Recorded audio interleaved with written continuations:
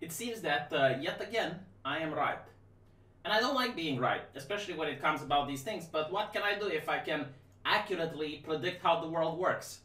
I can't predict how the world should work or how it would be better. I just look at the way things are going and I'm telling you where we're going to get there. A lot of people go like, V, how do you manage to do these predictions? Do you have a crystal ball? Do you read into chicken bones? No, I just use this thing that is in short supply nowadays, which is common sense. A lot of people look at studies and opinion influencers and comedians in order to understand how the world works. I'm not saying they're bad, but I'm saying common sense works more often than not. Because here's the thing. A couple of years ago, I was talking with a couple of progressive people, corporatists, that hated corporations. And they were constantly saying, it's like, why do the corporates tell us to work from the office? Why don't they allow us to work from home? Because look, we have studies that show that when people work from home, people are more happy, people are more productive. It is the land of milk and honey. Why do we need to go to the workplace? And I told them at the time, you're not going to be able to work from home. Like, you are not the type of person that can work from home. And I said this because I knew the individual I'm talking with. I knew the guy. And I told him, it's like, working from home can be done. It can be a good thing. But you need the right mindset. You need to be the type of military-like person that can have a very fixed schedule and can impose it upon himself. You tried going on a diet 5 different times, and the moment you passed next to a cookie, you decided to stop the diet. You do not have the willpower to force yourself to do something you don't like. And now, those people are very upset on Facebook, very vocal. They're still working at these companies, and now I see articles that collaborate what I've been saying all of this time, that the people who are now being told to work from home are suffering. And they're suffering for the exact reasons that I predicted using common sense when all the studies were telling me that, oh, this is not the case. And I'll tell you why, because the studies aren't wrong, by the way. The studies usually, and most of the time, they're perfectly accurate. The problem is, how do the left-leaning and progressive people interpret the studies?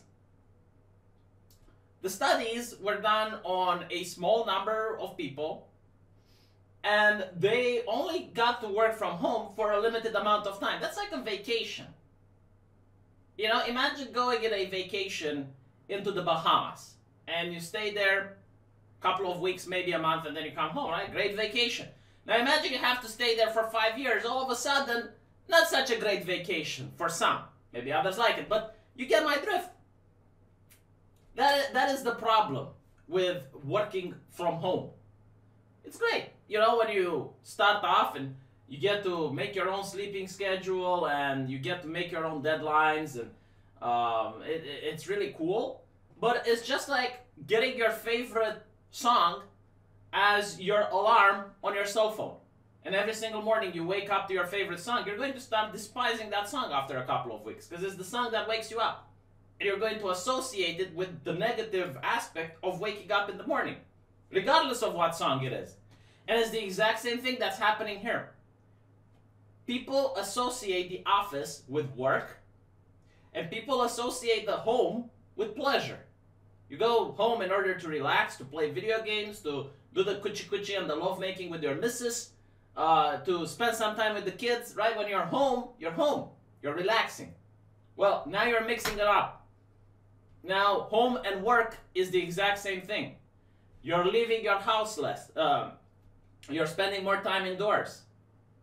It's not such a good thing. And again, like, I knew this because I was working from home. I knew the downsides. And people just didn't want to believe me. They were like, no, I have a study. Look at the study. That shows the study. And it's like, the study is the study, but you're misinterpreting. Like, the study does not take into account long-term exposure. And it's just like on a restricted group of people. It doesn't tell you what would happen if everyone would get to work from home. And obviously what ends up happening, a lot of people cannot abide by a strict schedule. They oversleep. They turn in their assignments late. A lot of people don't live alone. I mean, I had several ex-girlfriends before I got my fiance, and I lived with some of them. Most of them do not understand. Like, they cannot compute. The brain does not just make the connection that when the guy is in the room at the computer, he's working. Most of the time, they think you're playing. So they interrupt constantly. They walk in, you know, like, all of this gets you out of the mood. It gets you out of the work environment because they start talking about, you know, other stuff that you find pleasurable. Like, okay, well, let's go out, have dinner tonight. And it's like, yeah, you know, I would rather have dinner now rather than work. And it gets you off of that flow. It gets you off of the work energy that a lot of people require in order to be productive. And then you also have moments where not all of your work is done by clickety-clacking at the keyboard. Right? Like, you can actually play a video game and you're still working. Why? Because while you're playing League of Legends or Street Fighter, the games of real people, you're actually thinking, it's like, okay, well, what topic should I cover? How I'm going to approach this problem? And you need that downtime, you need to relax a little bit, unwind a little bit in order to get into that energy again. Because sometimes you can just get a writer's block, and I'm talking as a YouTuber, but I think like a person that does coding is the same thing. If the person is not clacking at the keyboard, that doesn't mean that he's probably not just trying to relax a little bit in order to think about the solution for the coding problem that they got. So, you know, your child, your wife, your mother sees that you're not working and you're playing video games, and they think that it's okay to enter the room, it's okay to talk to you, it's okay to engage with you. And when you're being a little bit upset, they don't understand, they think you're putting them off. Now you're having a fight, it's bad energy, it's affecting your work, it stresses you out. Yeah, I can definitely see that happening. And it happens more often than not, I would like to say. So yeah, it's not all peachy working from home. The more I age, the more I realize that there are no solutions to problems. There's trade-offs. There's advantages and disadvantages. Some people might indeed prefer to work from home, but according to this article, 68% say they are being burned out. And I'll tell you also why they're being burned out. When you stay at home, you get bored a lot. When you get bored, it's like, what do? You say, oh, well, might as well impress my boss. Might as well start working a little bit. And if you're not working, you feel guilty. Regardless if it's a Saturday, regardless if it's a Sunday, your boss might realize, okay, well, I'll just give him extra workload. Because there's no more distinction between work and home. So yeah, they're going to work a lot more from home. I understand why these people are upset now, because they work a lot more from home than they did at the office, believe it or not. And it's also the fact, you know, like, you can be in the middle of the night. It can be like 1, 2 a.m., you're not sleeping.